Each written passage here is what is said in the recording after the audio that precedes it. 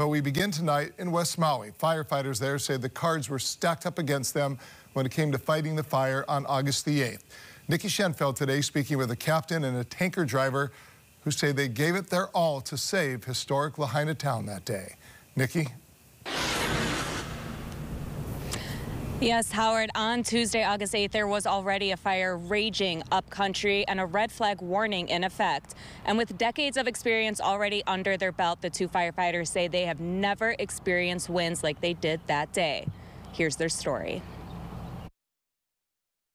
We knew we were going to be in for a long day. Just didn't know what was in store for us. Pretty much overrun by fire down here.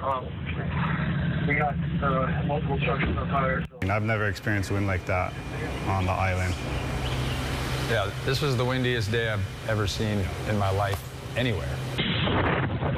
You'd look down and, 3, 4 houses down, you'd notice there's a roof on fire over there.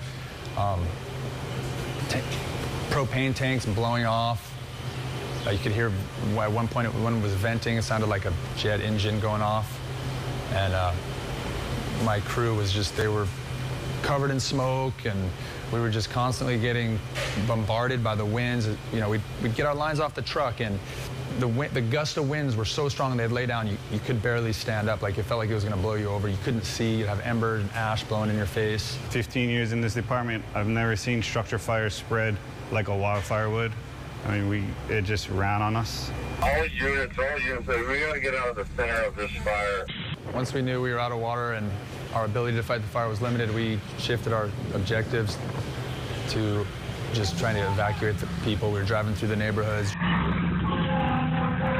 That's as useless as I ever felt. Like, you're not doing anything, and we're trying as best as we can, but nothing was working in our favor. Basically, all the cards were stacked up against us.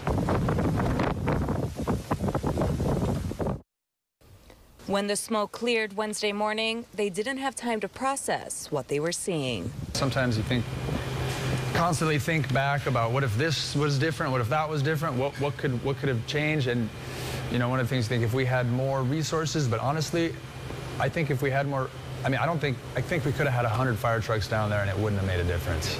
We feel like it's like the first time we felt like we couldn't do our job.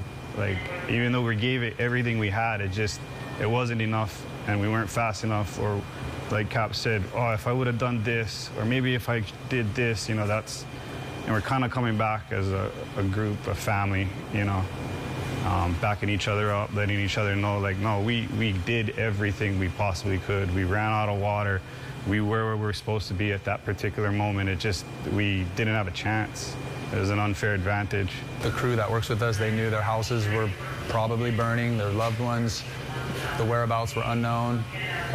Personally, friends of mine that lived in Lahaina that I was concerned about had no way of knowing what their location was. And we didn't really have time to even think about it. We just kept working, kept doing our job.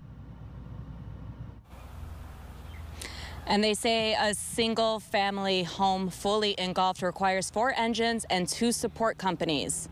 And that's all they had that day to try and save an entire town. Nikki Schenfeld, KH12 News, back to you.